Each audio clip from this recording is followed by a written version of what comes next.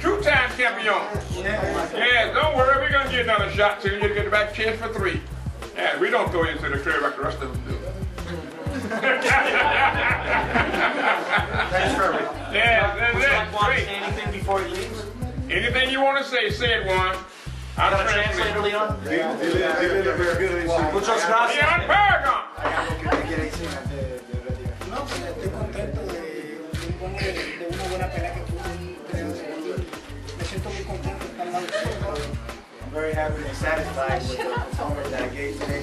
And I'm also very happy that, God gave me the opportunity to fight. And may God continue to bless you. Well, thank you, Urango. Thank you. God bless you. Yeah, that's superstar now. Tell us what you thought of Devon Alexander tonight. What did you think of Devon Alexander? Bueno. No, Devon Alexander es un buen peleador que hizo su trabajo y hizo mi trabajo. Y ganó el mejor. Devon Alexander is a great champion, and he came out and he did his job, and we were executing our job. So he came out, and came out on top. I mean, superstar for Devon Alexander, coming from a real champion, who's a 2-time champion. That is indeed a good compliment, but it's a reality. It's a lot of room between the gap and the promise. You know what I mean? So we got to be able to deal with what is real. And what is real is that Devon Alexander is great. That's because his mama bought him here. Urango. Yes, she's La great. pelea era bien cerquita, close. Tú vas a preguntar por un rematch. Si va a preguntar por un rematch. Bueno, si sería una oportunidad, si me dieran una revancha, yo la apoyo. It would be a blessing and an honor, if they were to offer me a rematch. Good man. Good man, and he deserves another chance. We go down the line. In the meantime, we get him some recruit, get him some bouts so he can let him know that he's ready, willing, and available, raring to go. And that'll be just great. Opportunity in the land of opportunity, the greatest nation in the world, only in America. And his manager, yes, Devon Cunningham.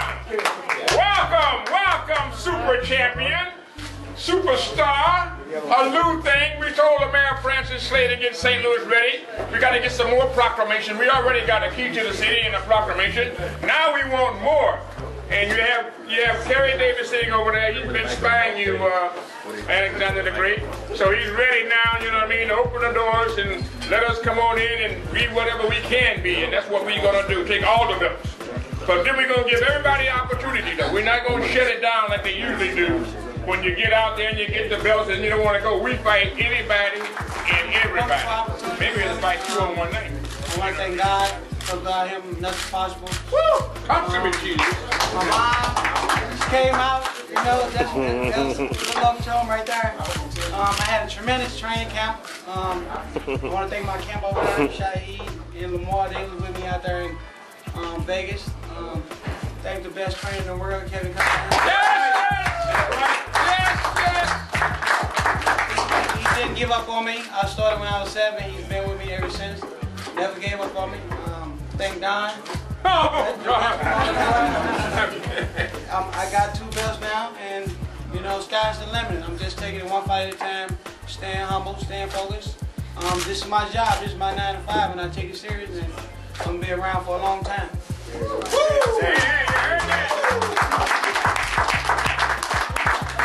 One fight at a time, I definitely feel I'm one of the best 140 pounders out there.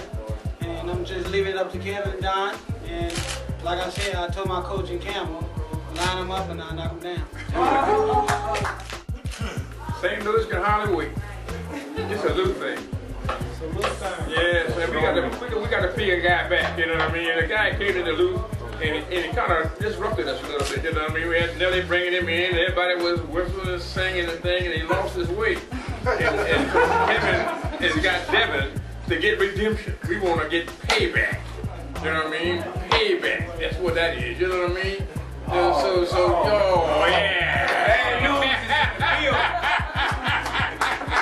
Damn, everywhere we turn around, we see Zab. He's the cousin. He's family now. He's right there with us.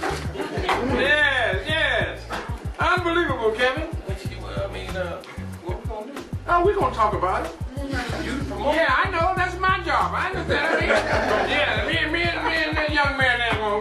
gonna talk and see how we gonna make things happen. We don't care who it is ourselves. We take 2 or 3 in one night. I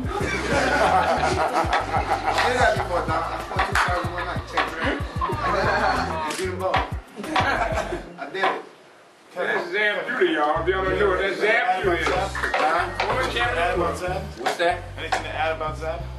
No, I mean, like Devon said, we take him on. whoever, you know what I'm saying? Zab, it's a little. We gonna put a little extra sauce on it when we get on. Tim Bradley, Zab, whatever. Zab is something extra we gotta deal with him because he came through St. Louis and you know. Disrupted things, you know what I mean? Disrupted things, but you know what we gonna do? We like the black church here, whosoever will let him come. Yes. We ain't picking and choosing. You know, all of them come, you know, be baptized. Think about Timothy Bradley. Oh, he ran, man, but I let that man ran off, gave his belt up. That's how we end up with this because Tim Bradley gave it away as opposed to fighting that. He's a good fighter, but I mean, I think he gave up the belt. He didn't want to fight me. He knows me from the amateurs, and he knew I was gonna beat him. So I guess he gave up the belt, but I'm gonna see what he say now. I got both of the belts now.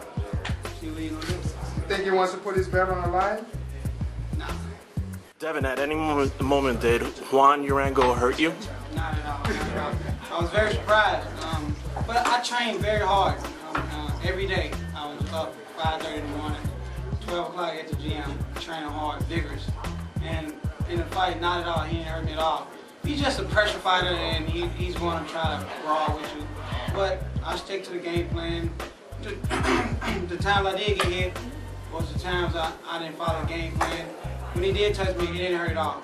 And I was very surprised because Juan Urango was supposed to be the toughest guy in the 140-pound division. And he didn't hurt at all, so I was very surprised. With blazing speed, dynamic combinations, you know what I mean?